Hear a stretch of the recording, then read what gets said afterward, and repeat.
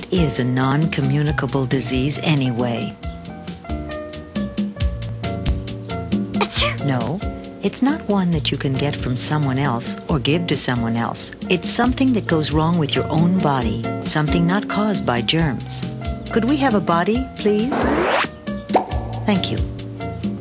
You'd be surprised at all the things that can go wrong with our bodies, with any one of the organs, such as the stomach or liver or kidneys.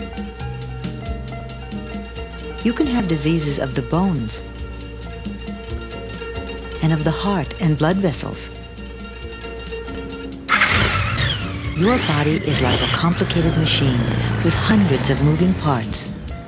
It's amazing that they work together so well so much of the time.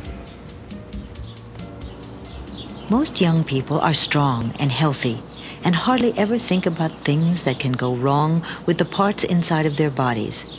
That's for old people. And for the most part, they're right. As we grow older, parts of our bodies are more likely to develop internal diseases. But there are diseases that can affect young people too.